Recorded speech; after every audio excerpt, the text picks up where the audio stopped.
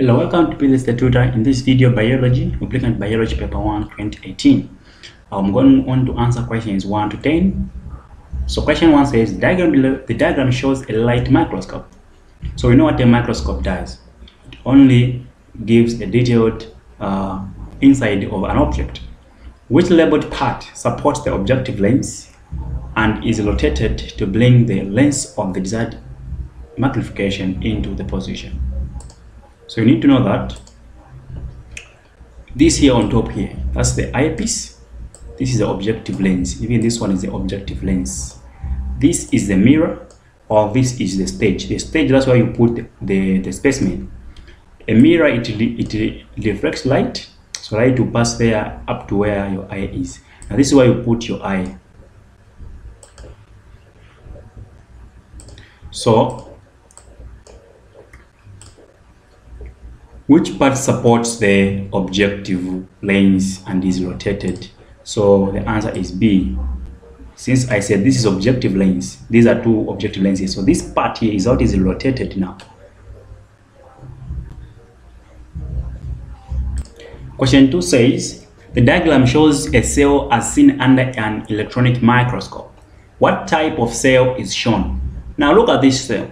What type of cell is this? One, it has got two membranes that clarify for a cell. So we have two membranes, the cell and the cell membrane. Type of cell, of course, this will be a plant cell. The reason being, you can say there are two membranes outside. So you have the cell and the cell membrane. So it's a plant cell.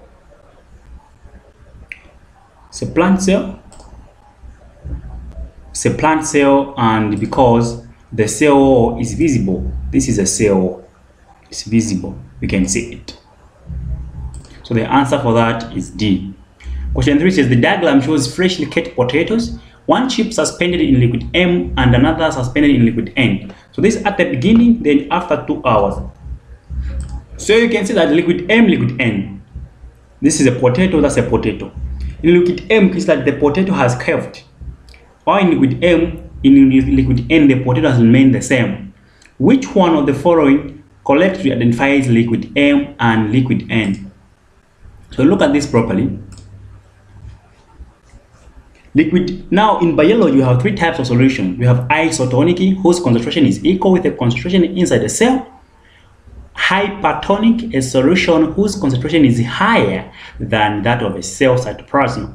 Then you have hypo, a solution whose concentration is less or lower than the concentration of the cell cytoplasm. Now liquid N, nothing changed, so we'll say the concentration of the potato and that of liquid N, they are equal. Therefore liquid N is an isotonic solution, and an example of an isotonic solution is pure water. Then for this one, look at it, it has reduced inside. So for something to reduce inside, that means it was losing water into the what? Into the solution. So the potato was losing water where? Into the solution. That means this solution is more concentrated than the concentration in the cytoplasm of the freshly potato. That means liquid M is more concentrated. So that is concentrated sugar solution. The answer is A. Question 5, which combination of chemical elements is present in a protein molecule? So in a protein molecule, this one I'll just go down, direct. We have carbon, we have hydrogen, we have oxygen, we also have nitrogen, and oxygen. So the answer is D. Question 6 says, which of the following people need a lot of carbohydrates in their diet? Remember carbohydrates, they provide energy. So which one among these needs a lot of energy? Is it a lactating mother, a mother who's breastfeeding, or a malaria patient, or a manual worker, or a sedentary worker? A manual worker, of course, needs more of energy to do the work. So it's the manual worker. Which of the following collectively shows a plant nutrient and its function? We have calcium, formation of lamina, nitrogen, activation of enzymes, potassium, formation of ATP and ADP, sulfur forms part of the chlorophyll molecule. The answer is A. Calcium forms part of the lamina. So question 7, the answer is A. So make sure you read more notes on the function of plant nutrients. Question 8 says, the diagram shows the internal structure of the leaf, A, B, C, and D. In which labeled cells is the rate of photosynthesis highest on a sunny day? Now, all these A, B, C labeled photosynthesis is able to take place, but which one has the higher rate of photosynthesis on a sunny day? Of course, are these what you call the palisade cells.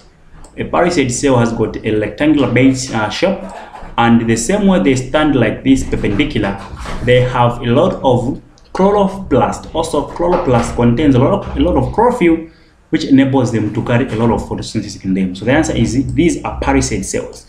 Or these round like these are what we call spongy mesophyll cells.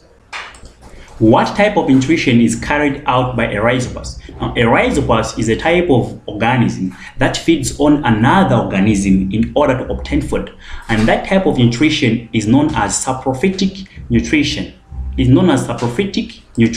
So the answer is D. The diagram shows a skull of a herbivore.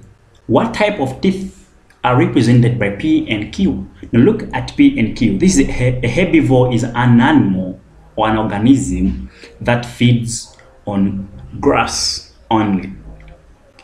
And from the look of things, you can tell that this is for a goat.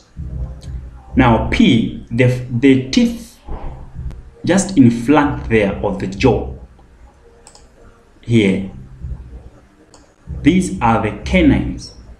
Then these ones which are here, those are what we call the canines. The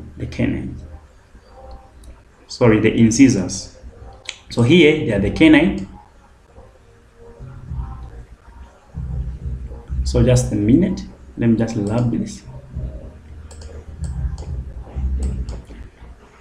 We're saying here, the ones in front here, that are the incisors.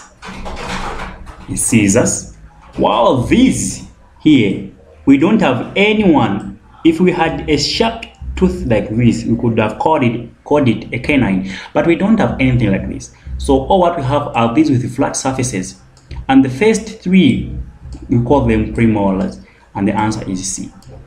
So thank you so much for watching. I'll see you in the next video. I'm Previous the Tutor. Don't forget always to read and study.